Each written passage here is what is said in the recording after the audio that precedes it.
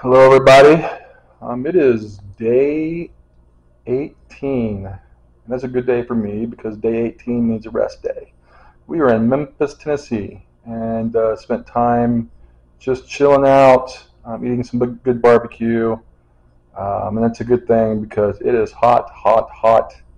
It is 94 degrees, I believe, right now outside, and I'm glad I'm not biking today.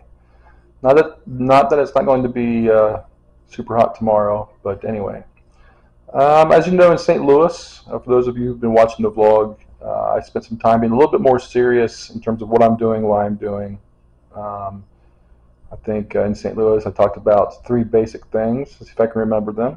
I talked about identity. I talked about purpose, and I talked about the renewal leave and what that means in the context of disconnecting in order to re-embrace identity and purpose. And so you can go back and watch that vlog. I'm not going to rehash any of that in detail. But what I did want to talk about, though, is what I do after renewal and what my intentions are after renewal leave. Because as a United Methodist pastor, we're allowed taking renewal leaves every 4 to 6 years. Well, that's great, but it's not like we get to take a renewal leave every time we need to re-embrace identity and purpose. So I want to talk a little bit about what I've learned over the years that helps me stay focused in the midst of the day-to-day grind of being a pastor. And so I'm going to speak a lot to those of you who struggle with pastoring or find themselves in the midst of professional ministries of some sort or other. And maybe some of you who aren't in that can still relate, particularly if you're in the people business, of how to go about staying focused. And I'm going to speak mainly to identity and purpose. So there's a couple things, particularly with identity, that I try to do during the day-to-day grind. And it took me a long time to learn this, but it has to do with healthy boundaries. In the beginning of my ministry, when I got confused between identity and purpose, that is, when I was confused and thought that what I do is who I am, my boundaries were not as healthy. There was a lot of crossing over between Joe and Pastor Joe. And as a result, I took my job much more personally than I do now, both in the successes and the failures. What I've learned over the years, and it's a very difficult thing to do, particularly in an ordained ministry, because there's a lot of blurred lines. As a pastor, you don't clock in and clock out. There's no set boundary in terms of time of when you work and when you're not working, and every week is different. In terms of what the needs are at the church. So over the years, it's taken a lot of time to learn how to create healthy boundaries. And so I just wanted to list some things that I do that help me stay focused on the distinction between who I am and what I do from day to day. For example, in this day and age, being able to contact someone is so easy. You've got text, you've got email, and so on and so forth. So for the church to contact me, it's pretty easy to do. When we entered the age of the cell phone, I had basically, and my wife talks about this a lot, I had the church in my pocket.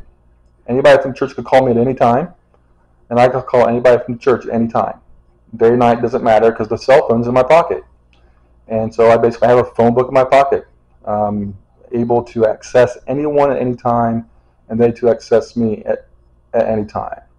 Well, that can become a very unhealthy thing because as a pastor, then you're constantly on the clock, 24/7, and people can call you at any time. So one of the things I've learned to do is to limit that and to communicate well with the church in terms of when I'm accessible. I should say when I'm available. There's a difference between being accessible and available. I'm always accessible. You can always contact me, but I'm not always available.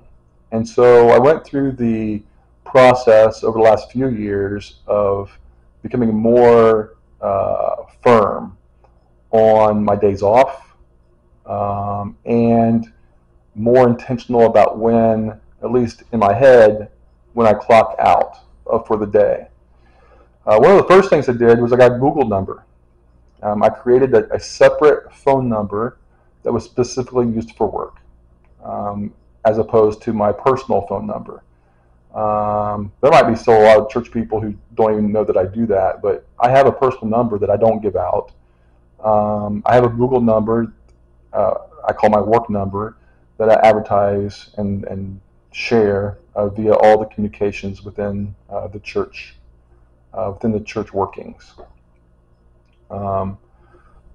That allows me to look at my phone and know what the phone call is for. If I know it's coming through my Google number, I know it's church business, and it's the professional side of my life.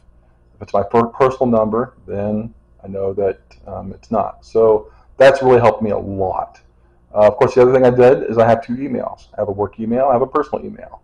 I know a lot of pastors out there who don't make those distinctions and don't separate the two. And that can work for some people. Maybe, I don't know, maybe it works for you, but for me it didn't work because my personal life and my professional life were constantly crossing over. And so I never got that mental break from my workday. So that's one of the things I did right away. I also became much more firm on my days off. And this is still difficult for me to do at times. But I get 2 days off a week. Most people have 2 days off a week. And the United Methodist Church in particular, in our conference, made this a rather significant issue a few years back as far as days off for pastors. And what does that mean? There's a whole long conversation about what it means for pastors to take days off. And so I'm much more strict with that for myself. And for me to be much more strict with that, I make sure I have things to do on my day off. So that I can, and when I say things to do, non-church things to do, non-job related things to do. And I make sure to do those things because it takes my mind away from my work. What that does is it keeps me energized for the days that I'm working, for the days that I am working. So it helps me actually keep my energy up. If you can imagine working 7 days a week and you're constantly thinking about work 7 days a week, that's going to weigh on you, and that's not healthy. So separating how communication happens between personal and professional life, making sure that you're firm on your days off, and some pastors are not very good. I'm just going to be honest. Some pastors just aren't good at this. And I think there is oftentimes a very unhealthy relationship between pastors and their parishes when it comes to days off. And it's mostly, I'm going to pick on the pastors, it's mostly the pastor's fault because they don't set the boundaries and they don't set the expectations with the church from the get-go. And quite frankly, codependent relationships between a pastor and a congregation isn't rare. It's not uncommon to find pastors who are codependent with their congregations. And for those of you who aren't familiar with what codependency is, I always like to say, what's the phrase? The need to be needed. There are pastors out there who need to be needed. And so they feed into this codependent relationship where if the congregation at some point doesn't need them for any particular thing, they feel unneeded and as a result feel less than valued, not healthy. So communication, taking days off, recognizing that it is a job, it's what you do, it's not who you are. And those boundaries help me stay focused on the distinction between who I am and what I do. And as a result, I feel like I do a much better job when I am working. And when things are going well, I don't have the ups and downs. So if things are going bad or things are going well, I don't have nearly the ups and downs emotionally as a person because I have that distinction between my personal life and personal identity and my professional life and my professional identity. Hope that makes sense. If not, you can always ask questions in the comments. The other thing I do to help me stay focused and stay healthy is finding the right kind of relationships that understand the difference between personal and professional. There are a handful of relationships in my ministry, and they're not common, and they're hard to find. But I could go through the 28 years I've been doing this and identify at any one point 1 or 2 or 3 relationships within the church where people recognize that, I don't know how to say this, how can I say this? They recognize my humanity first and my role second. For those of you who are in ministry, oftentimes as pastors we are put up on pedestals. Fairly or unfairly, we're put up on pedestals. And there's oftentimes a perception in the pews of the church that you are somehow above everyone else. However you want to look at that, spiritually, emotionally, however you want to look at that, we as pastors are put up on pedestals. And so you have to be very careful about the kind of personal relationships you have within the church, because the expectations are unrealistic. The human condition is real. Pastors are just as human as anyone else in the pews. Flaws, temptations, strengths, weaknesses, etc., etc. But there are usually I've had a handful of relationships through my career that understand that. And it's a special kind of friendship that you can create when there's a person who understands your role and respects your role, but they're also open-minded enough to have the kind of conversations with you that can see you for who you are and not become overly critical or judgmental. When you find those kinds of relationships, embrace those. I have 2 or 3 at any point in time where I feel like I can call someone up and say, hey, you want to have lunch? And we'll have lunch once a month. And they can sit and they can listen to what I have to say, all my flaws and strengths and failures and weaknesses and good points and bad points and ambitions. And they have my best interest at heart. They have no unfair expectations. They're not overly critical or judgmental. It's what I would consider or call a true, authentic friendship. When you can have that kind of relationship, and it works both ways, me towards them as well, that can be supportive and encouraging while also having an issue of accountability when it's right to do so. Those relationships in my life are crucial in helping me stay focused. It also keeps me off the pedestal. My wife is a great partner, but it's not always fair for her to keep pushing me off the pedestal when I get all high and mighty. And also not fair to ask her to encourage me every time I feel like I'm an abject failure. So having those friendships and engaging those friendships on a regular basis.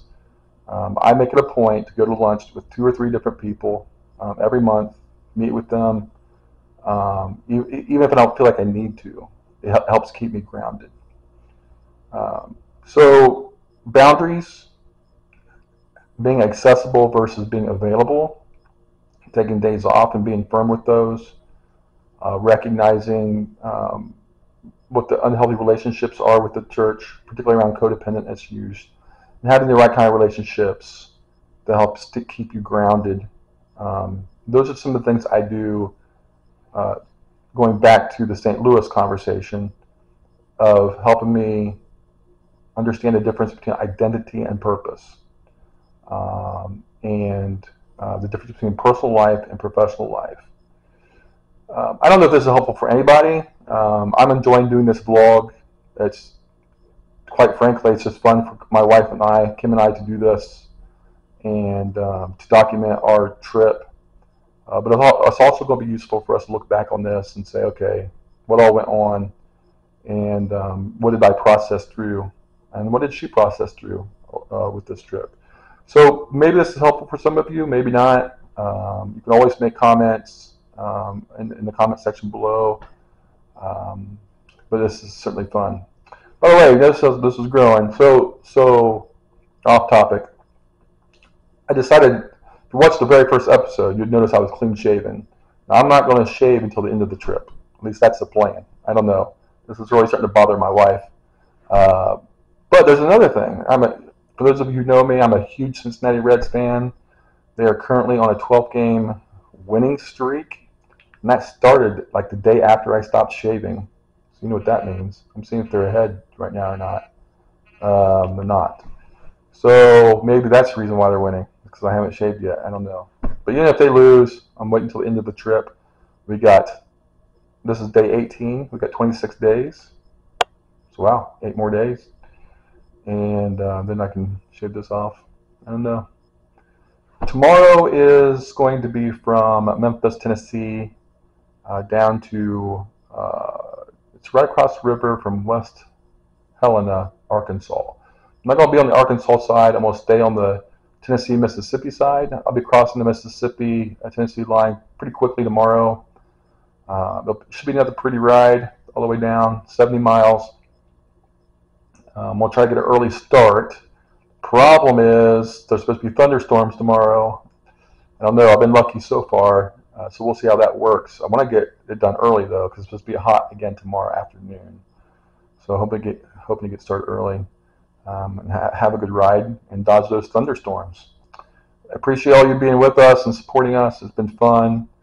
I know there's a lot of silliness that goes on all the other days, but I'd like to take some time and just talk about what's going on in the background of all the days of vlogging and writing. So take care, and I will talk to you again tomorrow.